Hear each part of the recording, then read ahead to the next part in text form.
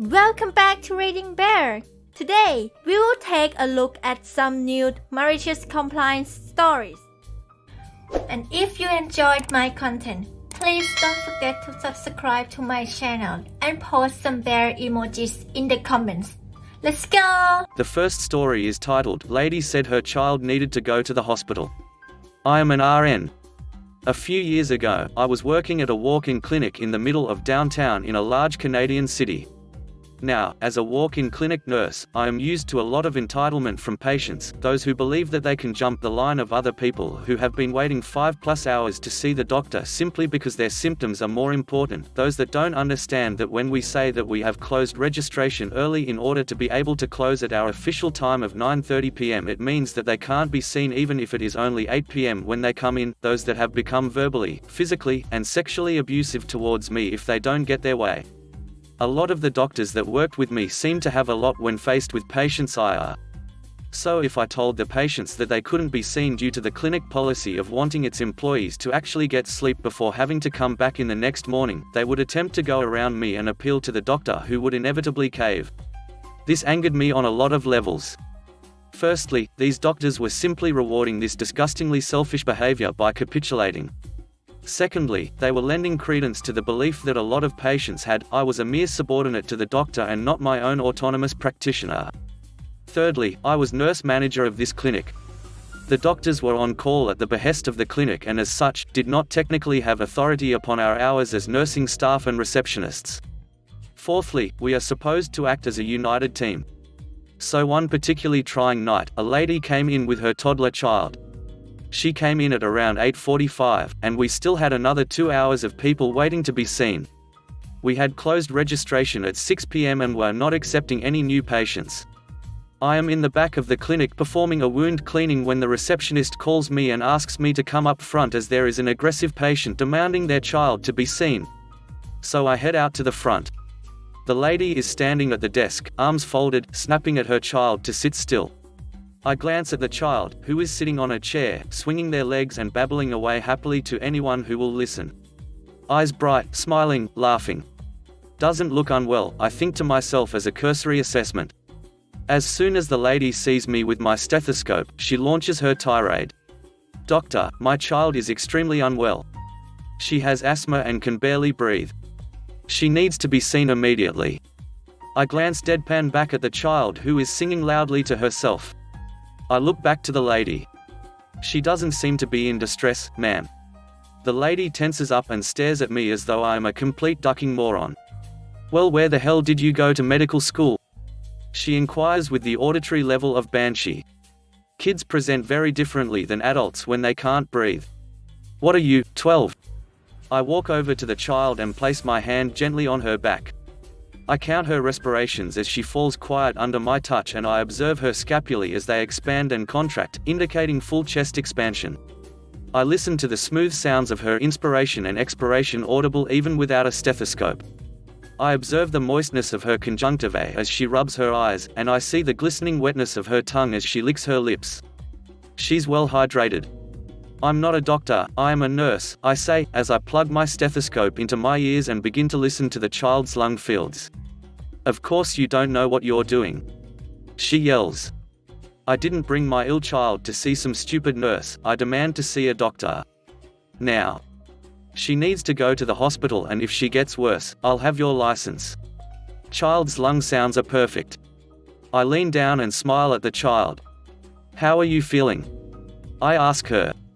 She wants my stethoscope. I hand it to her. I'm bored, she says, understandably. I look to the lady. Registration closed some time ago because as you can see, we have many patients to see and will end up being here past closing. I am afraid that we cannot see your child today. Based on my physical assessment, I cannot triage her up the line as she does not seem to be in respiratory distress. There are several hospitals close by that I can direct you to, if you wish. A slow purple flush begins to crawl over her features. I smile blandly at her as I await the inevitable crap storm about to erupt. She walks up to me and leans into my face. I stand my ground, staring noncommittally back. The rest of the waiting room is staring intently. Get the ducking. Doctor. The doctor is seeing patients, ma'am. I cannot interrupt him. My child is going to die because of you, you disgusting, low-educated, PEICE of filth. GETTHEDUCKINGDOCTOR. I am about to repeat my previous statement when I suddenly hear a slight cough behind me. It's the doctor. Internally, I sag. Great. He's going to usher them in, and I get to look like an idiot in front of everyone again. What seems to be the problem? He asks, staring quizzically at the lady. She rushes over to him and clings to his arm. Oh, thank God, doctor. My child. She has asthma. She has run out of her puffers and is in an attack. This nurse refused to let her see you. The doctor stands there, resolute, and disentangles his arm from her vice grip. He takes a cursory glance at the child who has begun delightedly listening to her own stomach with my stethoscope. He then walks over to me. Now this is a doctor whom I have not met before tonight. I prepare for the worst. Nurse. I assumed you performed triage. I nod. Yes, I say.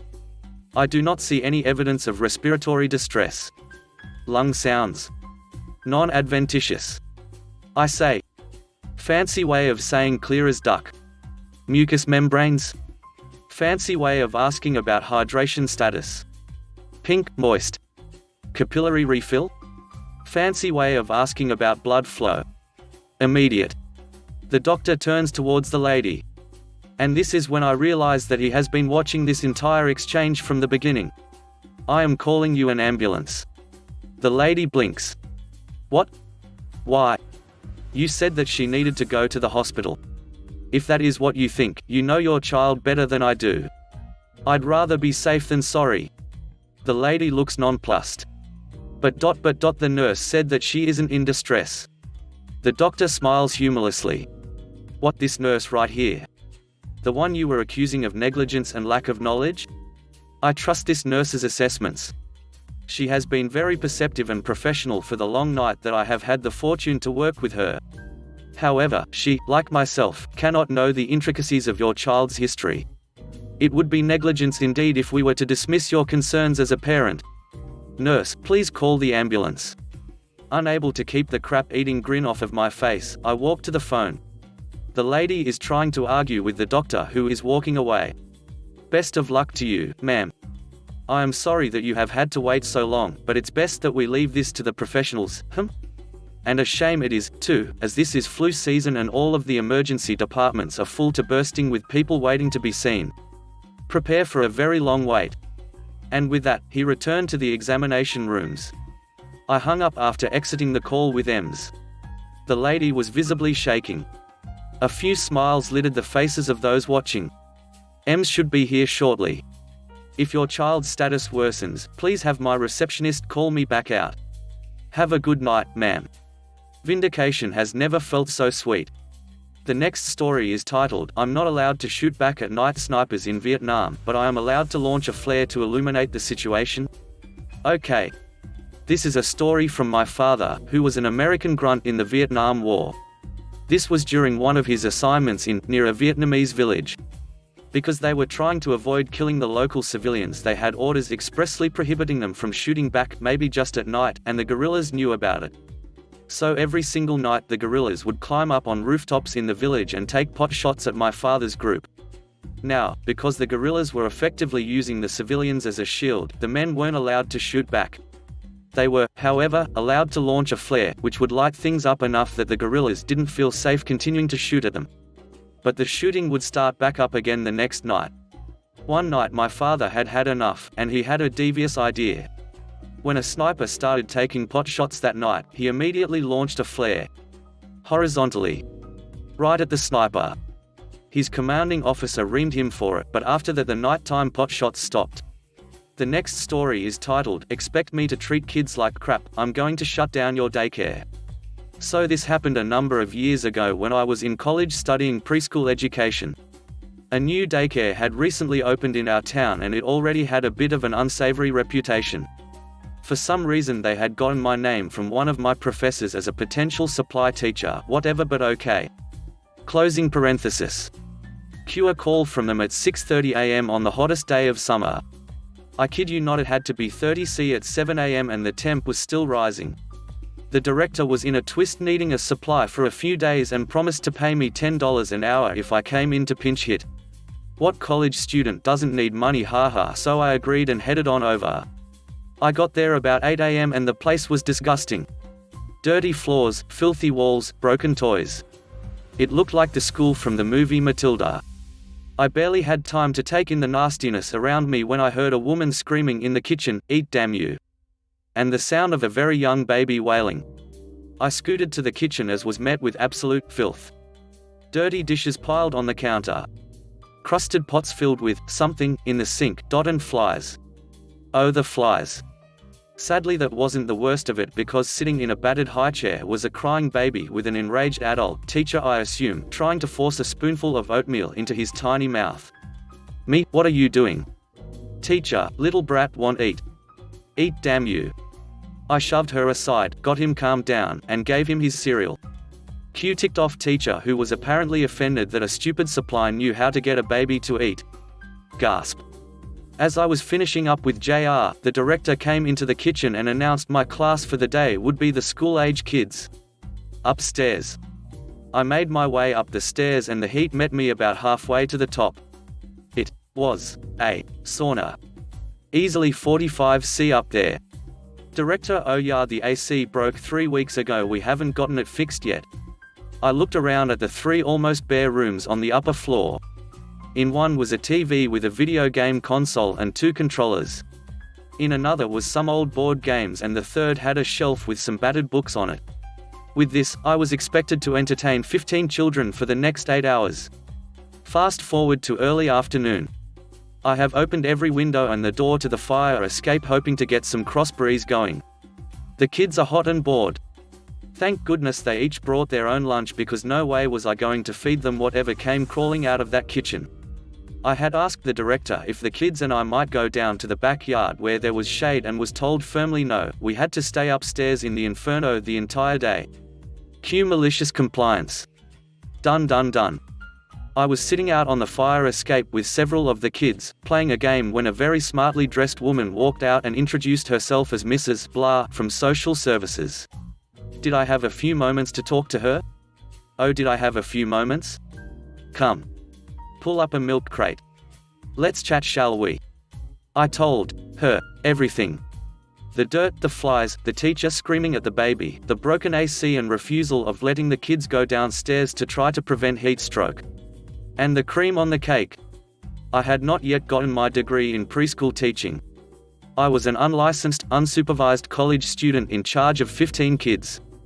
Apparently the staff had refused to talk to her at all, so she and I had a lovely conversation for the next half hour, and it didn't take the kids long to realize this was their chance for their own bit of revenge as they pipped up with their own stories and complaints.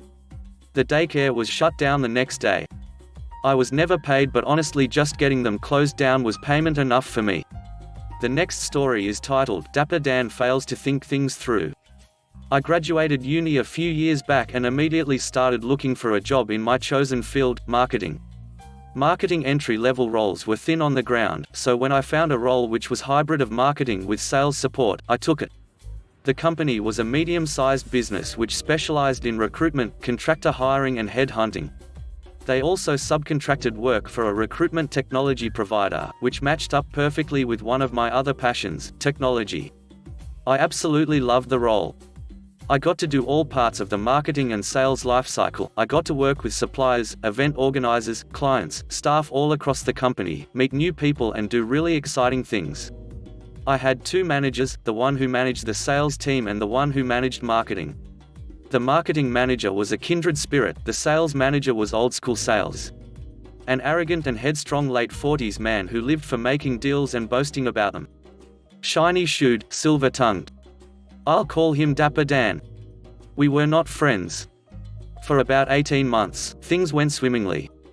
I'd do marketing half the time, then divide the rest of the time between sales support and billable work. Billable was building custom careers, job sites to host the recruitment system front end. A steep learning curve, but with the help of some web dev friends I got pretty familiar with simple site builds. Being tech-aligned meant I was always looking digital first, bringing the company into the age of social media, SEO, SEM, website optimization and multi-channel marketing. Dapper Dan sneered at such things. He saw digital as a waste of money. However, we were always able to justify the spend on digital by offsetting the billable website work. The marketing manager eventually moved on to bigger and better things. Rather than promote me or hire in a replacement, the company moved the marketing responsibilities to Dapper Dan. Dapper Dan's changes were immediate and far-reaching. He removed the digital budget. He required that 50% of my time would be sales support, to better enable the sales team. He incorporated the billable work with his own team's revenue. He rewrote my annual objectives to align purely with sales targets, rather than marketing. When I voiced my objections, he took me aside for a friendly chat and told me if I didn't like it, I could always leave. Naturally, I went and complained extensively to the departed marketing manager over drinks. After listening sympathetically for 45 minutes, she held up a hand, said, "Stop," and shared some life advice. Each job pays you twice. You get your money now, that's your wage. You also get experience now, that's how you get paid in the future. So, are you still getting paid? Yes. Are you still learning? No. Figure out how to keep learning, or leave. Taking the advice to heart, I busted my ass for the next year. I worked on digital outside of office hours. I made friends with the tech providers' support and dev teams. I went to developer group meetups, attended conferences, studied for and acquired industry qualifications. I joined the National Marketers and Digital Marketers group. I dug through blogs, articles, emailed people, took every opportunity to cross-skill, upskill, to learn. And I sat with a smile on my face in the sales meetings as Dapper Dan delegated dumb-do work to me so his team of sycophants could make the company's growth figures look spectacular. Spectacular they were, to the point that the company was acquired, and Dapper Dan betrayed me. You see, managers have the discretion to assign a pool of shares to high-performing staff. The shares have no real value and can't be traded, but in the event of a management buyout, they would suddenly have value, and quite a lot of value. Dapper Dan felt it appropriate to reward every salesperson in his team with a generous parcel of shares. As a support person, I would not be the beneficiary of such kindness.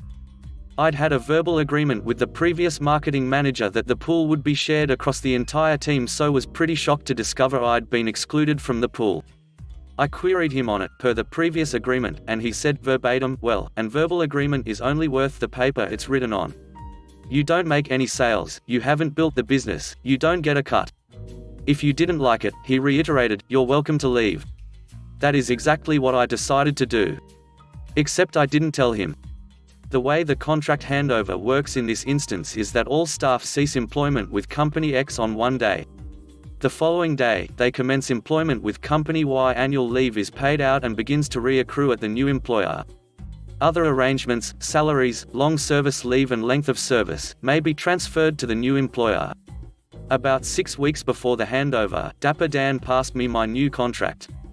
I waited a week, came back with some enthusiastic queries on the new benefits, which took him 2 weeks to follow up. I quietly registered a domain name and parked it, then spun up a WordPress instance and started building a personal blog. 3 weeks away from drop date, everyone's frantically running around getting all the deals as close as possible to closing, and employment contracts are the last thing on his mind. I go back to him, I tell him I have a couple more things I need to check out and I'll email them through to him before I sign it. I spend a few more nights throwing together a bunch of blog articles relating to recruitment technology. How-to articles, that kinda stuff, many of my own installation notes. A week passes, I fire off a couple of really complex questions around the transfer of benefits. He obviously forgets about them, then in the week of the handover, catches heat from the HR team about the outstanding contract and pulls me into a meeting room to berate me about not having signed the new contract. I explain I'm waiting on his feedback on those specific points before I'll commit, that I don't want to be disadvantaged moving into the new role, call out the lack of a share option as an example. Clearly frustrated, he drops the words I've been waiting for. If the signed contract is not on my desk on Friday, don't bother coming into the office Monday. He paused for dramatic effect, and reiterated, I mean it. You won't have a job. I replied that I completely understand and that I'll have everything he needs on his desk by close of business Friday. On Friday afternoon, Dapper Dan leaves the office early to attend his normal client networking visits, which typically involve long lunches and alcohol.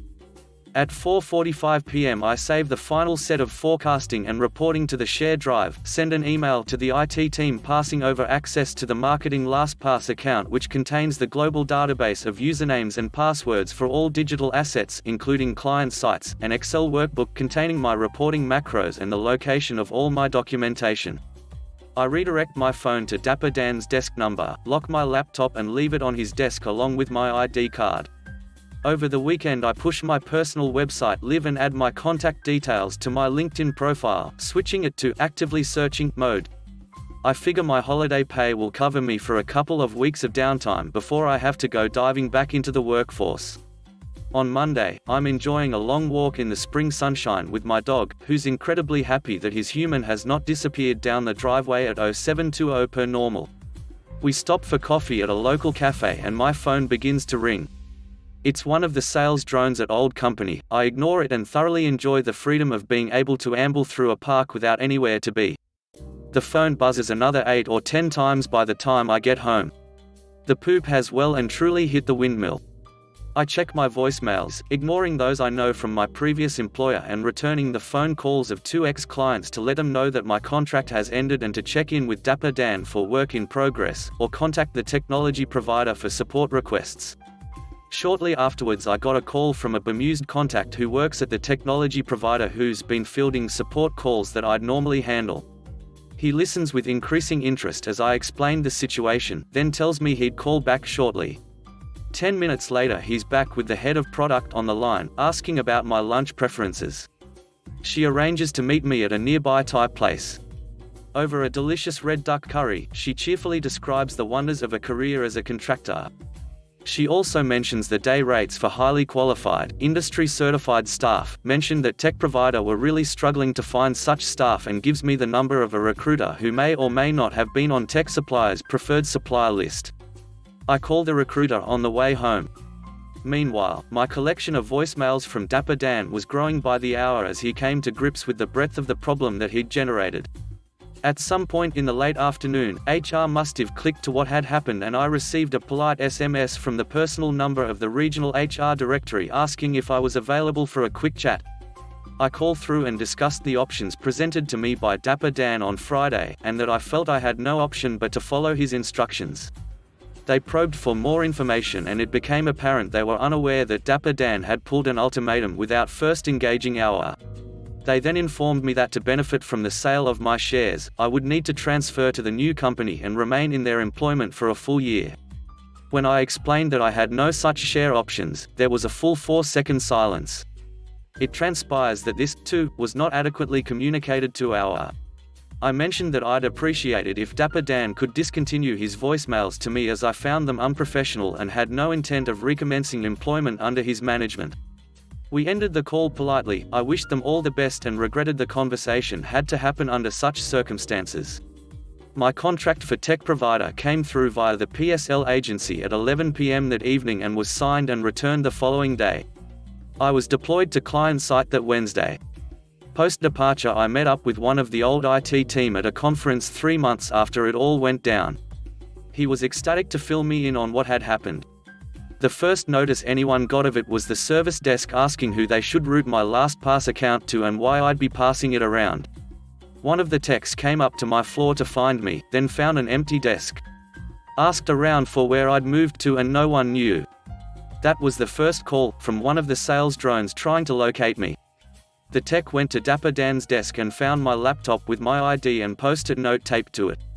He put 2 and 2 together, went back downstairs and checked the access logs and realized the last time I'd logged in was Friday. He then locked my account for security purposes and went to HR to check if there was a leaver form. HR checks, no leaver form and a great big red cross next to employment contract received. HR calls Dapper Dan, who's not in the office. Dapper Dan says, no, contract should be on my desk, it was on there on Friday, I'm out on the road at the moment, give me till lunchtime and I'll sort it out. Obviously thinking that I'm grandstanding. Starts to call me and leave messages, then gets progressively agitated as he realizes I'm not coming back.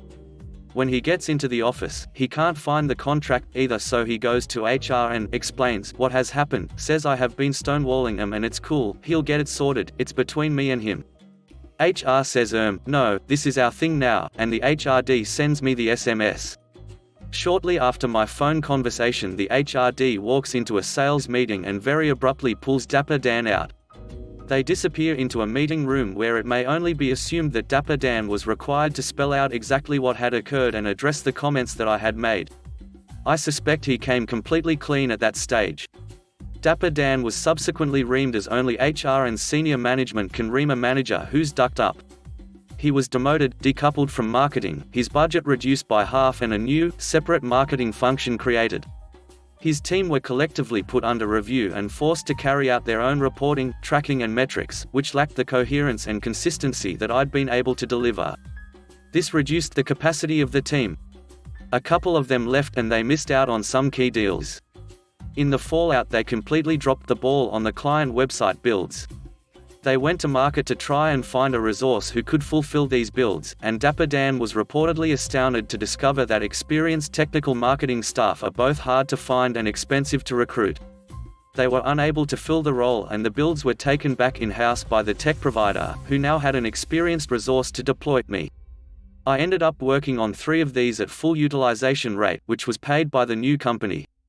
I'm pretty sure Dapper Dan would have seen the funding arrangements for these and would know my day rate, which is substantially higher than his. Much later, as the sales lead, Dapper Dan had to bear the displeasure of his superiors for the full 12 months before he could claim his share payout. It would have been a really crappy 12 months for him. He resigned within 2 weeks of the anniversary of the purchase, and the company enforced a 6-month notice period and another 12-month no-compete clause. Any benefit he would have received from the share payout would have been consumed over that 12 months unless he switched industries or moved cities. Last time I saw, he was on the job market. As for me, happily living the life of the contractor. I get paid for the hours I work and I work the hours I want. My old marketing manager is now VP of something at a large multinational. I've used her speech several times when giving young, frustrated staff career advice. If you enjoyed the video, please subscribe to the channel and post some bear emojis in the comment.